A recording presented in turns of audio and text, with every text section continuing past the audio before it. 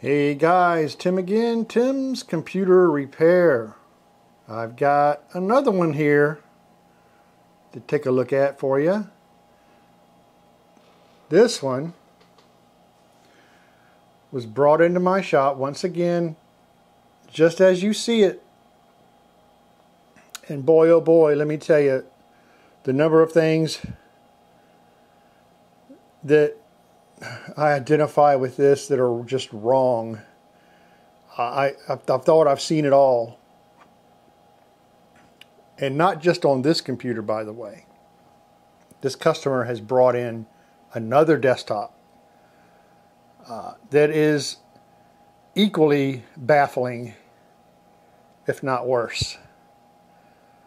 But I just want to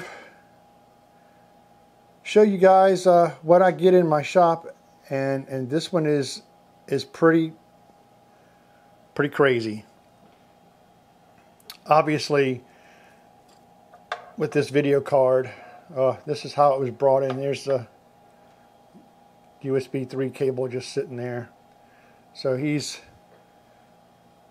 tried to build this himself. He basically just threw it together, doesn't care about how it looks. Obviously, he just wants a working computer for various reasons. You know, just looking at it right now, you think, oh, I just need some cable management. This is a very high-end card at the time of this video. This is most likely, I haven't identified it yet. There's no labeling on the top or the bottom. And I haven't pulled any parts. It's just as you see it now. And so I haven't identified this, but this is obviously with the 3 power ports here. This is like a 3080, 3090, 3080 Ti, something like that. It's an Asus. But I mean, what jumped out at me right away is,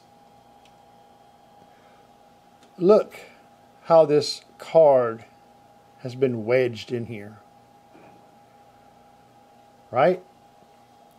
And look here, he's even admitted to me that he's physically bent this case back. You can see it's bent to wedge this expensive video card into place. This poor card. He says the motherboard's new. He says that the processor's new. The latest gen at the time of this video, Intel. Another thing I'm noticing here is, look how this heatsink is just floating around and moving around on this board. Wow. It's not even tightened down. He has powered this on several times and said it's not posting. Not posting, everybody. Not posting. Right? He said he's frustrated with it. Obviously, 4 sticks of RAM in here. Another thing that's quite amazing to me is 1, 2, 3, 4, 5, 6, 7, 8 mechanical drives. I don't know if he has these in some kind of a RAID. I don't even know if this board even supports 8 drives. He claims that there's a couple of M.2s in here also. Oh my goodness. The power supply is a super flower. Now, it's 1,000 watt. I thought this might have been a cheap power supply, but I did a little research and come to find out, I mean, this is a pretty darn good power supply. This is a titanium grade power supply. So 83 amps on a 12 volt rail. It's an Asus Strix motherboard. But I just wanted to investigate these drives a little bit, just to kind of have a look and see what kind of drives they are. Oh my goodness. 10 terabyte. It's a 10 terabyte. This is actually a 10 terabyte WD Red with the white label. They're about $350 a piece. Here's another one.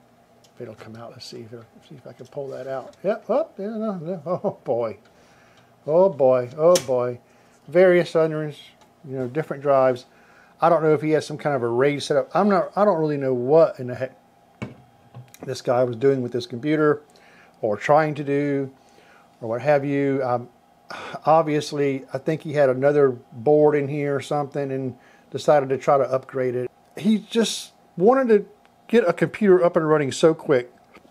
Didn't care how he had to do it. But let's, so what I'm going to do with this is, well, I'm going to pull all these parts. And I'm going to test them outside of this case. And I can tell you right now, I'm not putting nothing back into this case. No, not at all. So, a few other things to note on this computer is, his CPU fan is not even mounted that well or secured. His top fans are actually blowing air into the case. Doesn't have any front fans to help cool these mechanical drives. Oh, the motherboard. Thumb screws are used to hold this in place. I see one there, and I see one down here. Thumb screws now, and that's it. I see two of those, and I see no other screws holding this motherboard into place. I am not about to attempt to power this on. Here's another thing I noticed. So I had it laying down, and I took a peek with a flashlight down behind this video card, and I could see that it's not even sitting in the slot. He's wedged this in and secured it, and it's not even sitting fully into the slot. If I turn this around, it's so heavy because of those drives. It's unbelievable. Here's what we're looking at in the back. Lovely, lovely. I got a nice rat's nest of cables and what have you here. Some are plugged in, some aren't. Like I say, I don't really know what he was using this computer for, or what he was doing with all those drives or whatever. This is computer number 1, right? I've gotten quite a few in, that have that has surprised me. This one, it ranks up there, but let me show you computer number 2. Okay. So computer number 1 was pretty shocking. I'm not sure if this one takes the cake. This is how the computer was brought into my shop. Once again, on this computer, and it has a label on it. This is a 3080 Ti. You got your 3 power plugs here. Oh, yeah, this was just sitting out like this, so that's how it was brought in, with this just floating around like that. Where do I begin? This is the AMD build here, if you want to call it a build. Where do I start? This, well, I'll start here. Watch this. Oh my God.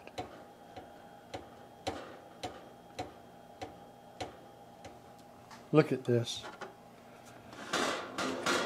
Turn it here. Look at this. Look at that. Oh my goodness. He says it won't post. This video card. Actually, this is an old Antec case. All right, one of the oldies from back in the day. Still has a CD drive in it. He has managed to get this card in this case And this card extends all the way out to like here. Right? Just unbelievable. One stick of RAM. I see thermal paste smeared all right here. Once again, a thumb screw holding it in up top. Pretty much nothing else. Shocking, he's using a 650 watt power supply to try to power a 3080 Ti, and he has mixed and matched cables, power supply cables, which is a big no-no.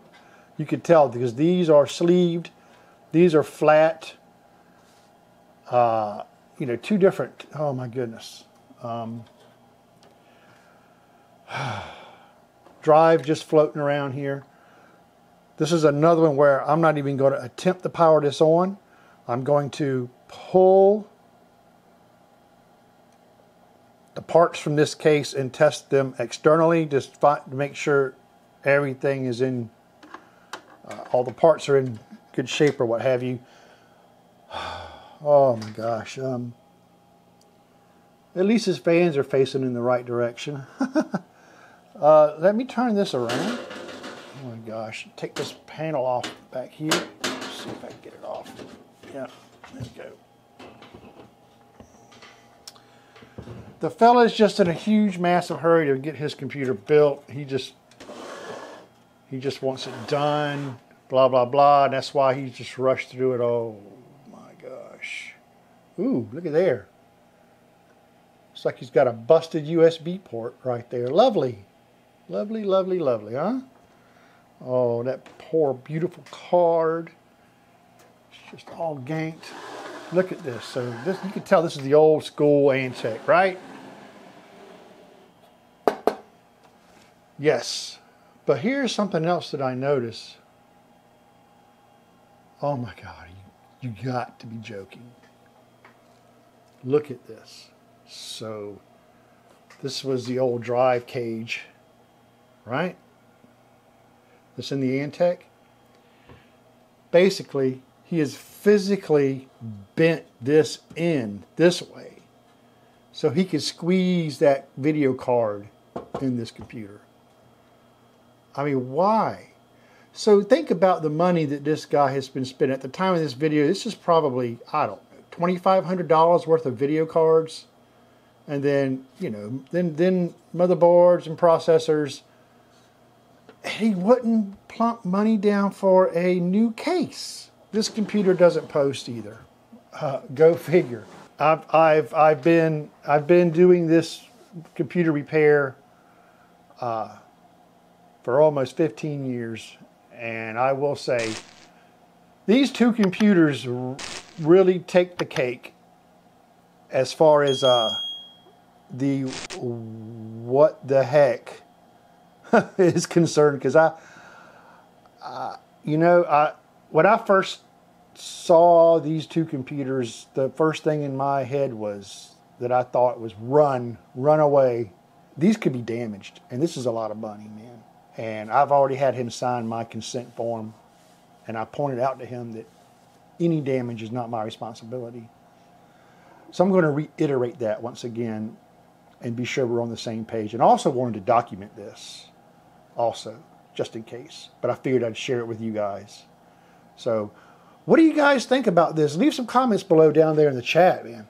Any of you guys, who run computer shops or whatever, have you ever seen anything like these two computers that I've had? Let me know down in the comments. I'd appreciate that. What is the worst custom-built computer that you've ever seen? I'm Tim with Tim's Computer Repair. Thanks for watching. Hey, if you enjoyed this video, why don't you head right down below here, hit that like button, subscribe to my channel.